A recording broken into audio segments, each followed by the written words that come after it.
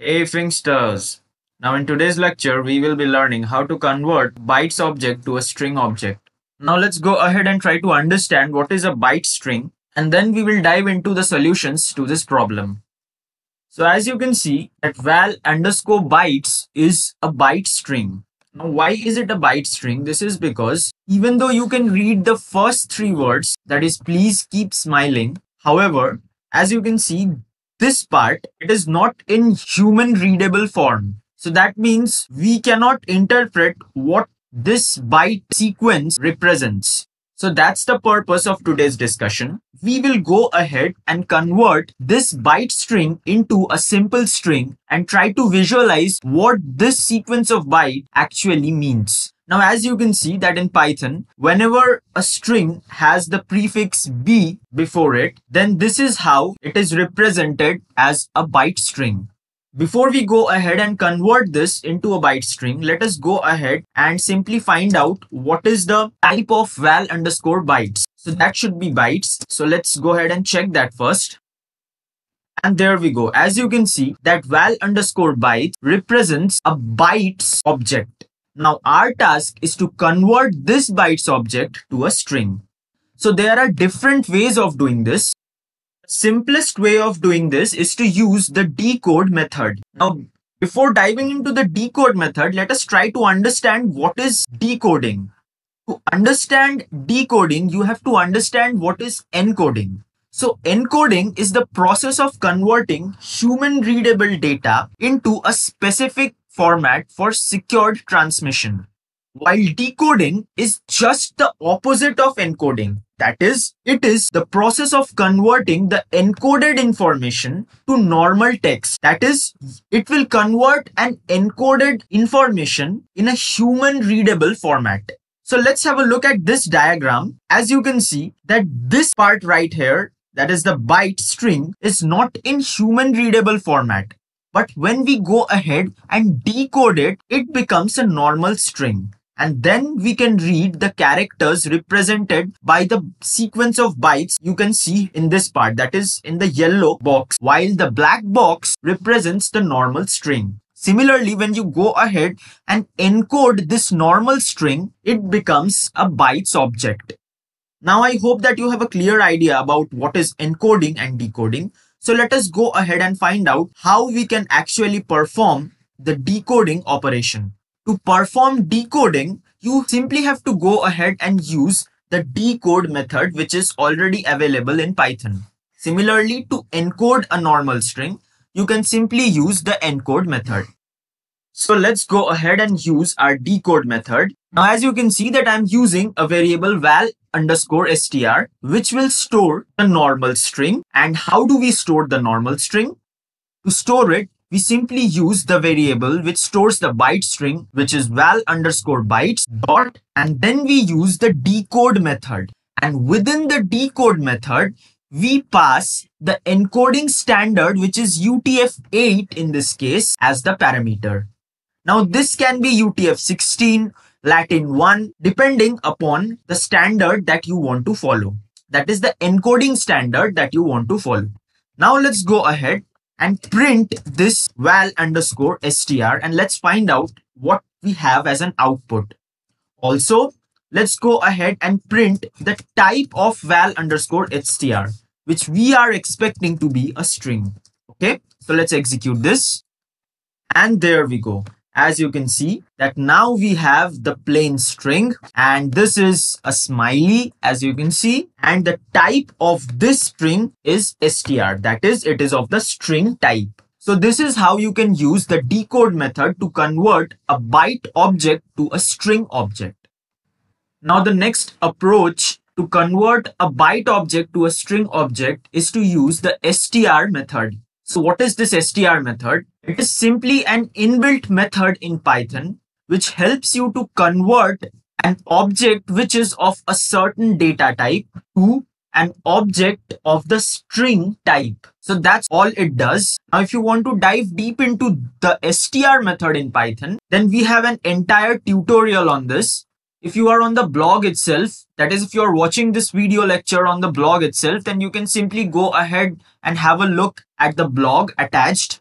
and go through the entire tutorial on the str method. And if you are watching this tutorial on YouTube, then please have a look at the description below, wherein I'll provide the link to dive into the str function in Python.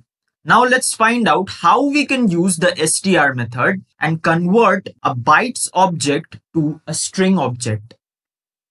Let me clear out the screen. Okay. Now let's say that we have a byte string text, and before we do anything else, let's go ahead and let's check the type of text, which should be bytes. And there we go. As you can see, that text is of the type byte. So this essentially means that this string right here is a byte string. That is, it is a bytes object. So let's go ahead and convert it into a string, and we will store the string in our variable res. And then we will use the str method, and within this we will pass couple of parameters.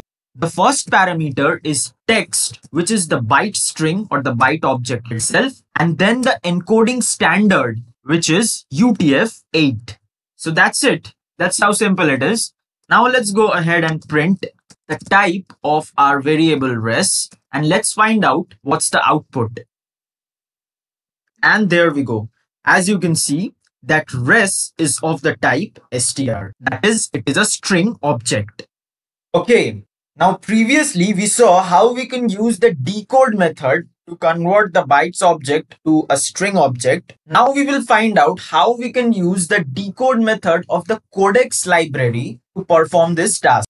So before we use it, let's go ahead and try to understand what is it. So the decode method of the codex module in Python helps us to convert a byte string to a normal string. So that is exactly the purpose of our discussion today. And to use it, you simply have to import the codex module and then use the decode method from it. So let's go ahead and try to understand how this works. As you can see that we have our byte string stored within the variable val_bytes. And before we can use the decode method of the codex module, we first need to import the module. So import codex. And now let's go ahead and create a variable res, and within res we will store the string object by converting val_bytes into a string. So to do that, we will simply use codex.decode, and then we will pass the byte string object, which is val_bytes. Now let's go ahead and print res. Let's also go ahead and print the type of res. So let's see what happens once we execute this. And there we go. As you can see that instead of the encoded string, we now have a smiley, which is in human readable format, while res is also a string object. As you can see that the output is str. That is, it represents a string object. So that's how you can use the decode method of the codex module to convert a byte string to a string object. Now we will go ahead and have a look at a different example. So let me go ahead and clear out the screen. Okay, so let's say that we have a list where we have the numbers 68, 51 and 90. Now this is where it gets interesting.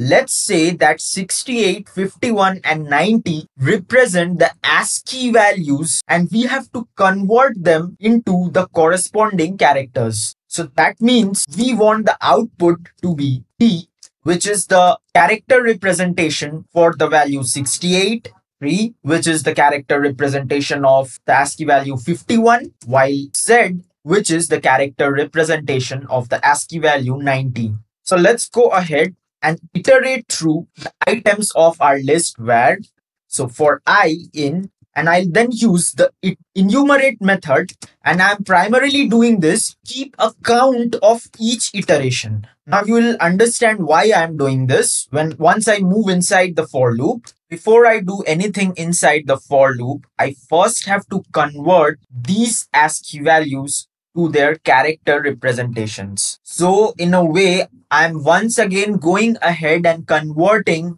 a bytes object to a string object. So that's why I took the help of this example. It is a bit different from the other examples that we discussed so far, but it deserves a mention in this topic because you can also come across these situations. And it is always a good idea to understand how to deal with a problem in every possible way. So to convert this variable var or the items of this variable var to their character representations, I will take the help of couple of built-in methods in Python, which are join and map. So let's say that I'll store the result in a variable named s, and now I'll use the map method, which will simply go ahead and help me to convert items of the list variable var to their character representations. So to denote that, I simply have to use chr. So that means I am essentially telling Python to convert all the items of the list var which are in numeric forms, that is, they are represented with their ASCII values, and I'm asking Python to convert it to its character representation. Now all I need to do is to go ahead and use the join method to concatenate the elements of this iterable. So this will essentially store, that is, S will essentially store D3Z. Okay. So we now have our string, and all we have to do now is to go ahead inside our for loop and then print I, which represents each element of the list var. And then let's use something like this. And then let's go ahead and print the value of the string S at the nth index. So that's why I use the enumerate method, because n will help me to keep a count of each iteration. That is, it will help me to track the index for this string. So in the first case, when n is 0, d will be extracted. Then in the second case, when n is 1, 3 will be extracted. And finally, z will be extracted. So let's go ahead and execute this, and let's find out if this works or not. And there we go. This is the output that we expected, and this worked perfectly fine for us. So I hope that this discussion helped you. And with that, we come to the end of this lecture. And if you have any doubt, please mention them in the comments below, and I'll try to answer them as soon as possible. Thank you.